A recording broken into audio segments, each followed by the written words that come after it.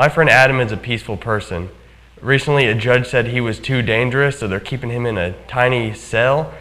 And, I met Adam once at a liberty seminar, and he spoke about liberty, freedom, voluntary exchange, freedom from coercion, and he follows the non-aggression principle and the principle of self-ownership. These statists, like the judge, somehow Adam's dangerous because he may have a gun or two. He could have 100 guns, but government has countless weapons. They have tanks and battleships and aircraft carriers and fighter jets and drones, but somehow they're not dangerous. Even democide, death by government, is like the #1 cause of unnatural death. But again, we're the dangerous ones, the people who talk about peace and who want to be away from violence. Government is violence.